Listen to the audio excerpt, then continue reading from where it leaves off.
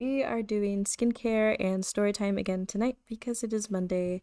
And right now, for the Great Gatsby, we're on chapter 4, so that's what I'll be reading from tonight. But the skincare is from Bioderma, and it's the Mat Control Serum. This is what the little bottle looks like. And it's really great if you have oily skin. I have oily and sensitive skin, so it comes in handy there.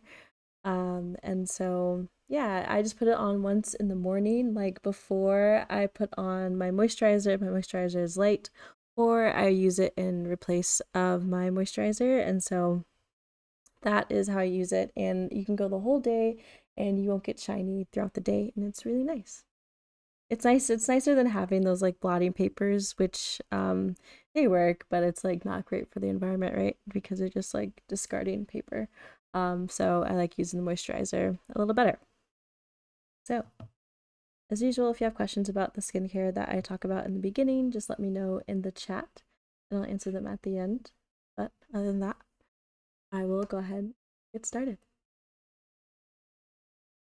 On Sunday morning, while church bells rang in the villages along shore, the world and its mistress returned to Gatsby's house and twinkled hilariously on his lawn. "He's a bootlegger," said the young ladies, moving somewhere between his cocktails and his flowers. "One time he killed a man who had found out that he was a nephew to von Hindenburg, and second cousin to the devil. Reach me a rose, honey, and pour me a last drop into that last crystal glass." Once I wrote down on the empty spaces of a timetable the names of those who came to Gatsby's house that summer.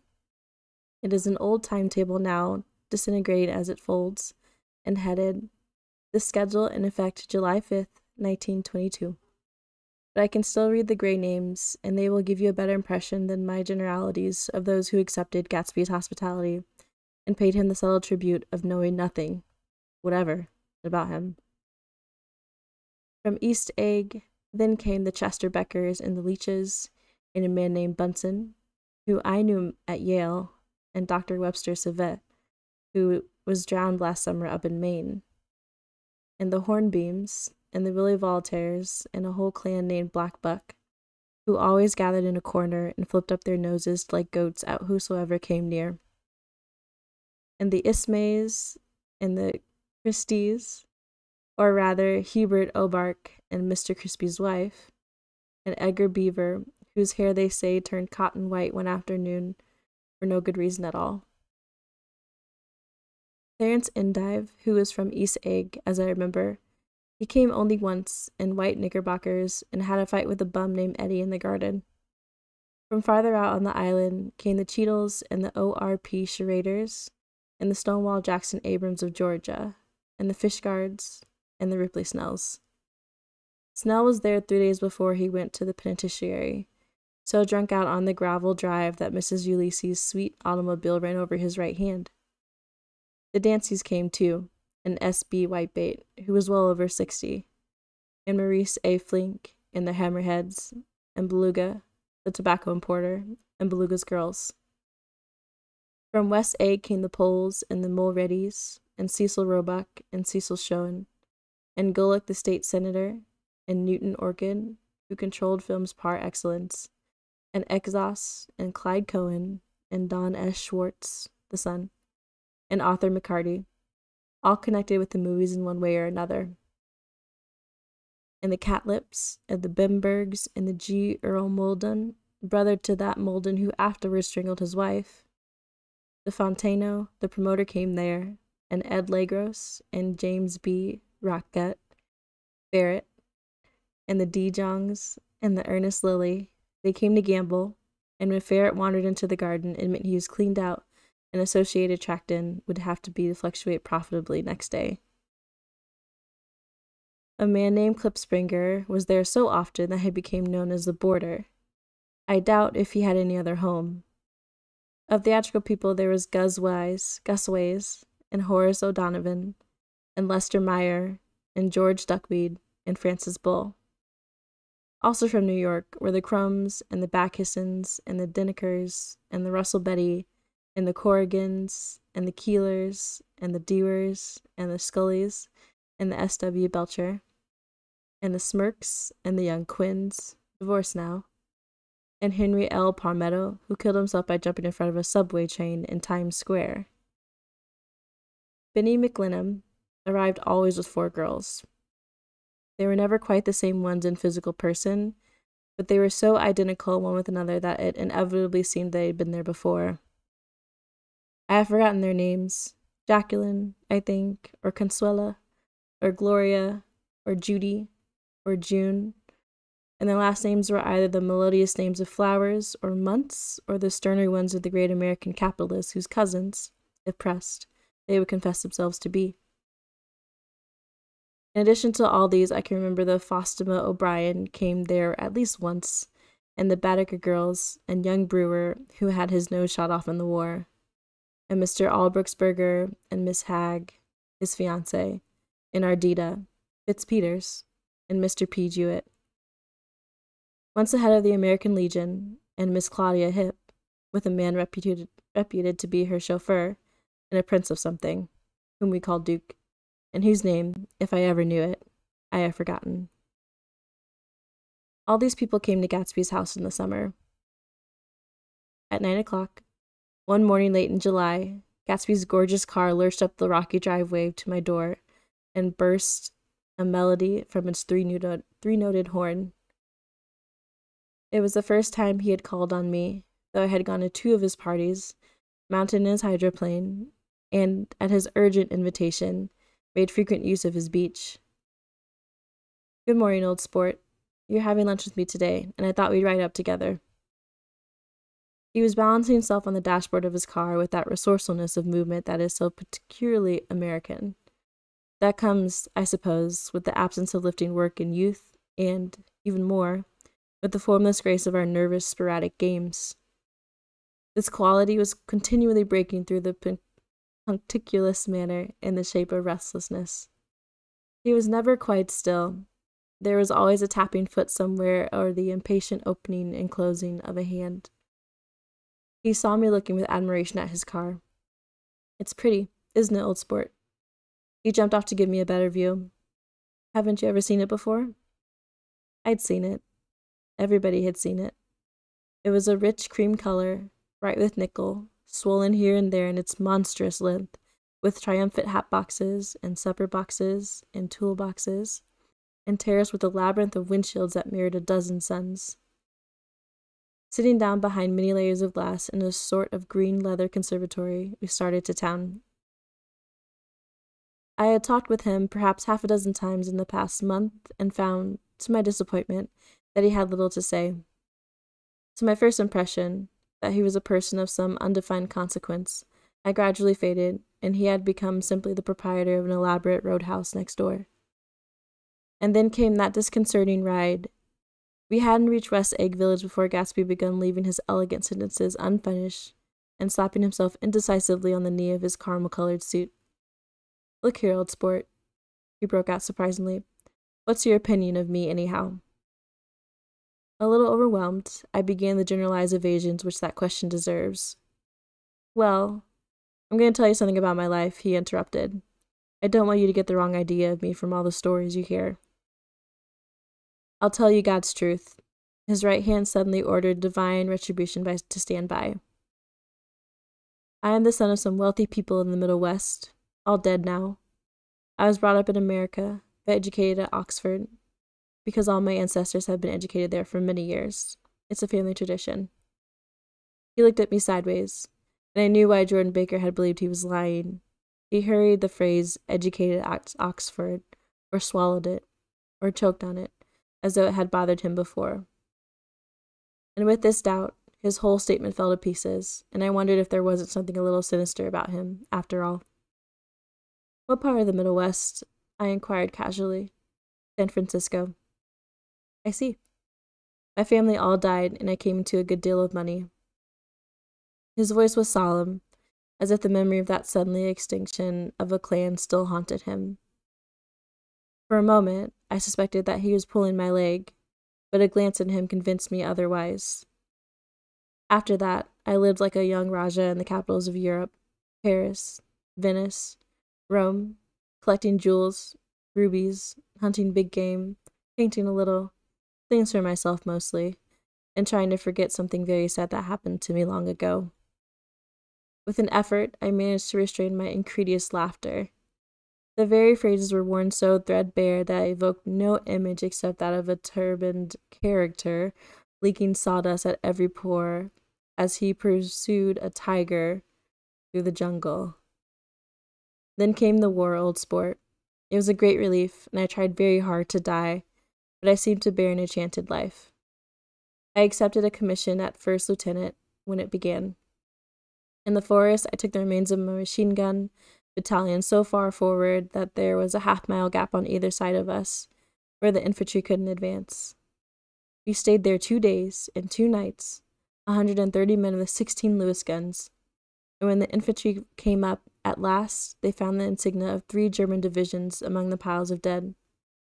I was promoted to be a major, and every Allied government gave me a decoration, even Montenegro, little Montenegro down in the Adriatic Sea. He lifted up the words and nodded at them with his smile. The smile comprehended Montenegro's troubled history and sympathized with the brave struggles of the Montenegrin people. It appreciated fully the chain of national circumstances, which had elicited this tribute from Montenegro's warm little heart. My incredulity was submerged in fascination now. It was like skimming hastily through a dozen magazines. He reached in his pocket, and a piece of metal, slung on a ribbon, fell into my palm. That's the one from Montenegro. To my astonishment, the thing had the unauthentic look. Ran the circular legend. Turn it. Major J. Gatsby, I read. For valor extraordinary. Here's another thing I always carry, a souvenir of Oxford days. It was taken in Trinity Quad. The man on my left is now the Earl of Doncaster. There's a photograph of a half-dozen young men in blazers, loafing in an archway through which is visible from a host of spires. There was Gatsby, looking a little, not much, younger, with a cricket ball in his hand. Then it was all true. I saw the skins of tigers flaming in his palace on the Grand Canal. I saw him opening a chest of rubies to ease, with their crimson-lighted depths like gnawings of his broken heart. I'm going to make a big request of you today, he said, pocketing his souvenirs with satisfaction. But I thought you ought to know something about me. I didn't want you to think I was just some nobody. You see, I usually find myself among strangers because I drift here and there, trying to forget the sad things that happened to me. He hesitated. You'll hear about it this afternoon. At lunch? No, this afternoon. I happened to find out that you're taking Miss Baker to tea. Do you mean you're in love with Miss Baker? No, old sport, I'm not. But Miss Baker has kindly consented to speak to you about this matter. I hadn't the faintest idea what this matter was, but I was more annoyed than interested. I hadn't asked Jordan to tea in order to discuss Mr. J. Gatsby. I was sure the request would be something utterly fantastic, and for a moment I was sorry to ever set foot upon his overpopulated lawn. He wouldn't say another word. His correctness grew on him as we neared the city. We passed Port Roosevelt, where there was a glimpse of red-belted ocean-going ships, and sped along a cobbled slum lined with the dark, undeserted saloons of the faded gilt 1900s. Then the Valley of Ashes opened out on both sides of us, and I had a glimpse of Mrs. Wilson straining at the garage pump with vitality as we went by. With fenders spread like wings, we scattered light through half of Astoria. Only half, for as we twisted among the pillars in the elevated, I heard the familiar jug-jug spat of a motorcycle, and a frantic policeman rode alongside. All right, old sport, called Gatsby. We slowed down. Taking a white card from his wallet, he waved it before the man's eyes. Right you are, agreed the policeman, tipping his cap. Know you next time, Mr. Gatsby. Excuse me. What was that? I inquired. The picture of Oxford? I was able to do the commissioner a favor once, and he sends me a Christmas card every year. Over the great bridge, with the sunlight through the girders making a constant flicker upon the moving cars, with the city rising up across the river, in white heaps and sugar lumps, all built with a wish out of a non-olfactory money. The city seen from the Queensboro Bridge is always the city seen for the first time, in its first wild promise of all the mystery and all the beauty in the world. A dead man passed us in a hearse heaped with blooms, followed by 2 carriages with drawn blinds, and by more cheerful carriages for friends. The friends looked out at us with the tragic eyes and short upper lips of southeastern Europe, and I was glad that the sight of Gatsby's splendid car was included in their somber holiday. As we crossed Blackwell's Island, a limousine passed us, driven by a white chauffeur, in which 3 black girls sat in the back. I laughed aloud as the yolks of their eyeballs rolled toward us in haughty revelry. Anything could happen now that we slid over this bridge, I thought. Anything at all. Even Gatsby could happen, without any particular wonder. Roaring noon. It was in well-fanned 42nd Street cellar I met Gatsby for lunch. Blinking away the brightness of the street outside, my eyes picked him out obscurely in the anteroom, talking to another man. "Mr. Carraway, this is my friend Mr. Wolfsheim." A small, flat-nosed man raised his large head and regarded me with 2 fine growths of hair, which graced either nostril. After a moment, I discovered his tiny eyes in the half-darkness. "So I took one look at him," said Mr. Wolfsheim, shaking my hand earnestly. "And what do you think I did?" "What?" I inquired politely.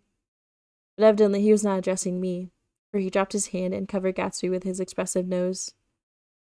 I handed the money to Catspaw, and I said, "All right, Catspaw, don't pay him a penny till he shuts his mouth." He shut it then and there.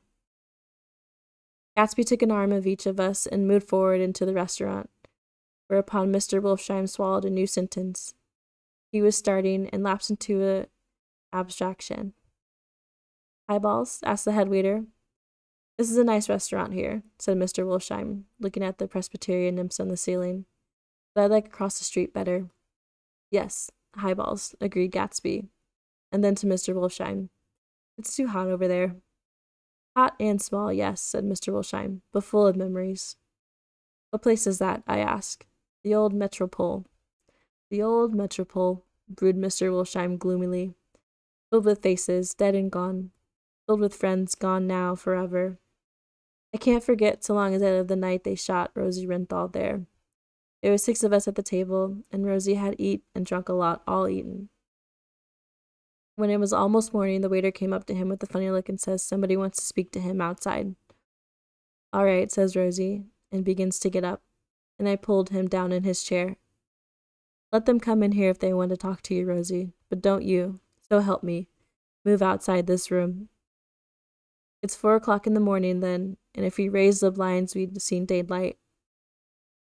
"Did he go?" I asked innocently. "Sure he went." Mr. Wolfsheim's nose flashed at me indignantly. He turned around in the door, and says, "Don't let the waiter take away my coffee." Then he went out on the sidewalk, and they shot him 3 times in the belly and drove away. 4 of them were electrocuted, I said, remembering. 5, with Becker. His nostrils turned to me in an interesting way. "I understand you're looking for a business negotiation." The juxtaposition of those 2 remarks were startling. Gatsby answered for me. "Oh no," he exclaimed. "This isn't the man." "No." Mr. Wolfsheim seemed disappointed. "This is just a friend. I told you we'd talk about that some other time." "I beg your pardon," said Mr. Wolfsheim. "I had a wrong man." A second hash arrived, and Mr. Wolfsheim, forgetting the more sentimental atmosphere of the old metropole, began to eat with ferocious delicacy. His eyes, meanwhile, rode very slowly all around the room, and he completed the arc by turning to inspect the people directly behind. I think that, except for my presence, he would have taken one short glance beneath our own table. "Look here, old sport," said Gatsby, leaning towards me. "I'm afraid I made you a little angry this morning in the car." There was the smile again, but this time I held out against it. "I don't like mysteries," I answered, "and I don't understand why you won't come out frankly and tell me what you want. Why has it all got to come through Miss Baker?" "Oh, it's nothing. Underhand," he assured me. "Miss Baker's a great sportswoman, you know, and she'd never do anything that wasn't all right." Suddenly, he looked at his watch, jumped up, and hurried from the room, leave me with Mr. Wolsheim at the table. He has a telephone, said Mr. Wolsheim, following him with his eyes. Fine fellow, isn't he? Handsome to look at, and a perfect gentleman. Yes, he's an Oxford man. Oh, he went to Oxford College in England. You know Oxford College? I've heard of it. It's one of the most famous colleges in the world. Have you known Gatsby for a long time? I inquired. Several years. He answered in a gratified way. I made the pleasure of his acquaintance just after the war, but I knew I had discovered a man of fine breeding after I talked with him in an hour. I said to myself, it is the kind of man I'd like to take home and introduce to your mother and sister. He paused. I see you're looking at my cuff buttons. I hadn't been looking at them, but I did now. They were composed of odd, familiar pieces of ivory. Finest specimens of human molars, he informed me. Well, I inspected them. That's a very interesting idea. Yeah. He flipped his sleeves up under his coat. Yeah, Gatsby's very careful about women. He would never so much as look at a friend's wives. When the subject of this instinctive trust returned to the table and sat down, Mr. Wolfsheim drank his coffee with a jerk and got to his feet. I have enjoyed my lunch, he said, and I'm going to run off from you two young men before I outstay my welcome. Don't hurry, Meyer, said Gatsby without enthusiasm. Mr. Wolfsheim raised his hand in a sort of benediction. You're very polite, but I belong to another generation, he announced solemnly. You sit here and discuss your sports and your young ladies and your... He supplied an imaginary noun with another wave of his hand. As for me, I'm 50 years old, and I won't impose myself on you any longer. As he shook hands and turned away, his tragic nose was trembling. I wondered if I had said anything to offend him. He becomes very sentimental sometimes, explained Gatsby. This is one of his sentimental days. He's quite a character around New York, a denizen of Broadway. Who is he, anyhow? An actor? No. A dentist? Meyer Wolfsheim? No, he's a gambler. Gatsby hesitated, then added coolly, he's the man who fixed the World Series back in 1919. Fixed the World Series, I repeated. The idea staggered me. I remembered, of course, that the World Series had been fixed in 1919, but if I had thought of it all, I would have thought it would be a thing that merely happened, the end of some inevitable chain. It never occurred to me that one man could start to play with the fate of 50 million people, with the single-mindedness of a Bulgar blowing a save. How did he happen to do that? I asked after a minute. He just saw the opportunity.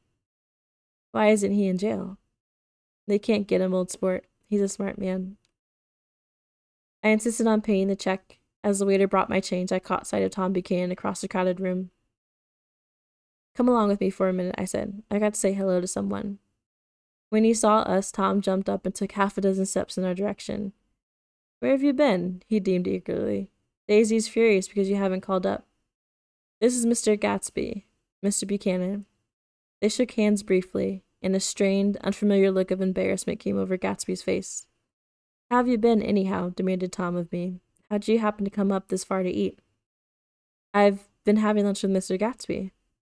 I turned toward Mr. Gatsby, but he was no longer there. One October day, in 1917, said Jordan Baker that afternoon, sitting up very straight on a straight chair in a tea garden at the Plaza Hotel. I was walking along from one place to another, half on the sidewalks, half on the lawns. I was happier on the lawns because I had on shoes from England with rubber knobs and soles that bit into the soft ground. I had on a new plaid skirt that also blew a little in the wind, and whenever this happened, the red, white, and blue banners in front of all the houses stretched out stiff, in a disapproving way. The largest of the banners and the largest of the lawns belonged to Daisy Faye's house. She was just 18, 2 years older than me, and by far the most popular of all the young girls in Louisville. She dressed in white and had a little white roadster. An all-day-long telephone rang in her house, and excited young officers from Camp Taylor demanded the privilege of monopolizing her that night. Anyways, for an hour. When I came opposite her house that morning, her white roadster was beside the curb, and she was sitting in it with a lieutenant I had never seen before. They were so engrossed in each other that they didn't see me until I was 5 feet away. Hello, Jordan, she called unexpectedly. Please come here. I was flattered that she wanted to speak to me, because of all the other girls I admired her the most. She asked me if I was going to the Red Cross to make bandages. I was. Well, then, would I tell them that she couldn't come that day? The officer looked at Daisy while she was speaking, in a way that every young girl wants to be looked at sometime. And because it seemed romantic to me, I have remembered the incident ever since. His name was Jay Gatsby. I didn't lay eyes on him again for over 4 years. Even after I met him on Long Island, I didn't realize it was the same man. That was 1917. By the next year, I had had a few beaux myself, and I began to play in tournaments, so I didn't see Daisy very often. She went with a slightly older crowd when she went with anyone at all. Wild rumors were circulating about her, how her mother had found her packing her bag one winter night to go to New York and say goodbye to a soldier who was going overseas. She was effectually prevented, but she wasn't on speaking terms with her family for several weeks. After that, she didn't play around with the soldiers anymore, but only with a few flat-footed, short-sighted young men in town who couldn't get into the army at all. By the next autumn, she was gay again, gay as ever. She had a debut after the armistice, and in February, she was presumably engaged to a man from New Orleans. In June, she married Tom Buchanan of Chicago, who was more pomp and circumstance than Louisville ever knew before. He came down with 100 people in 4 private cars and hired a whole floor of the hotel. The day before the wedding, he gave her a string of pearls valued at $350,000. I was a bridesmaid. I came into a room half an hour before the bridal dinner and found her lying on her bed as lovely as a June night in her flowered dress and as drunk as a monkey. She had a bottle in one hand and a letter in another. "Congratulate me," she muttered. "Never had a drink before, but oh how I do enjoy it." "What's the matter, Daisy?" I was scared, I can tell you. I'd never seen a girl like that before. "Here, dearies." She groped around in a wastebasket she had her on the bed, pulled out a string of pearls. "Take them downstairs and give them back to whoever they belong to. Tell them all Daisy's changed her mind. Say, Daisy's changed her mind." She began to cry. She cried and cried. I rushed out and found her mother's maid, and we locked the door and got her into a cold bath. She wouldn't let go of the letter. She took it into the tub with her and squeezed it up in a wet ball. Only let me leave it in a soap dish when she somehow saw that it was coming to pieces like snow. But she didn't say another word. We gave her spirits of ammonia and put ice on her forehead and hooked her back into her dress. Half an hour later, we walked out of the room. The pearls were around her neck, and the incident was over. Next day, at 5 o'clock, she married Tom Buchanan without so much as a shiver, and started off on 3 months' trip through the South Seas. I saw them in Santa Barbara when they came back, and I thought I'd never seen a girl so mad about her husband. If he left the room for a minute, she'd look around uneasily and say, "Where's Tom gone?" and wear the most abstracted expression until she saw him coming into the door. She used to sit on the sand with his head in her lap by the hour, rubbing her fingers over his eyes and looking at him with unfathomable delight. It was touching to see them together. It made you laugh in a hushed, fascinated way. That was in August. The week after I left Santa Barbara, Tom ran into a wagon on the Ventura Road one night, ripped off the front wheel of his car. The girl who was with him got into the papers too, because her arm was broken. She was one of the chambermaids at the hotel. The next April, Daisy had her little girl, and they went to France for a year. I saw them one spring in Cannes, and later in Deauville, and then they came back to Chicago to settle down. Daisy was popular in Chicago, as you know. They moved with a fast crowd, all of them young and rich and wild. But she came out with an absolute perfected reputation. Perhaps because she doesn't drink. It is a great advantage to not drink among hard-drinking people. You can hold your tongue, and moreover, you can time any little irregularity of your own so that everyone else is so blind they don't see or care. Perhaps Daisy never went in for armor at all, and yet there's something in that voice of hers. Well, about 6 weeks ago, she heard the name Gatsby for the first time in years. It was when I asked you, do you remember? If you knew Gatsby and Wet's egg. After you had gone home, she came into my room and woke me up and said, "What Gatsby?" And when I described him, I was half asleep. She said in the strangest voice that it must be the man she used to know. It wasn't until that I connected this Gatsby with the officer in her white car. When Jordan Baker had finished telling all of this, we had left the plaza for half an hour and were driving into Victoria through Central Park. The sun had gone down behind the tall apartments of the movie stars in the West 50s, and the clear voices of children, already gathered like crickets on the grass, rose through the hot twilight. It was a strange coincidence, I said. But it wasn't a coincidence at all. Why not? Gatsby bought that house so that Daisy would be just across the bay. Then it had not been merely the stars to which had inspired him that June night. He came alive to me, delivered suddenly from the room of his purposeless splendor. He wants to know, continued Jordan, if you'll invite Daisy to your house some afternoon and let them come over. The modesty of the demand shook me. He had waited 5 years and bought a mansion where he dispensed starlight to casual moths, so that he could come over some afternoon to a stranger's garden. Did I have to know all of this before he could ask such a thing? He's afraid. He's waited so long. He thought you might be offended. You see, he's regular tough underneath it all. Something worried me. Why didn't he ask you to arrange a meeting? He wants her to see his house, she explained, and your house is right next door. Oh. I think he half expected for her to wander into one of his parties some night, went on Jordan, but she never did. Then he began asking people casually if they knew her, and if I was the first one he found. It was that night he sent for me at his dance, and he should have heard the elaborate way he worked up to it. Of course, I immediately suggested a luncheon in New York, and I thought he'd go mad. I don't want to do anything out of the way, he kept saying. I want to see her right next door. When I said you're a particular friend of Tom's, he started to abandon the whole idea. He doesn't know very much about Tom, though he says he's read a Chicago paper for years just on the chance of catching a glimpse of Daisy's name. It was dark now, and we dipped under a little bridge. I put my arm around Jordan's golden shoulder and drew her toward me and asked her to dinner. Suddenly, I wasn't thinking of Daisy and Gatsby anymore, but of this clean, hard, limited person who dealt in universal skepticism and who leaned back gently just within the circle of my arm.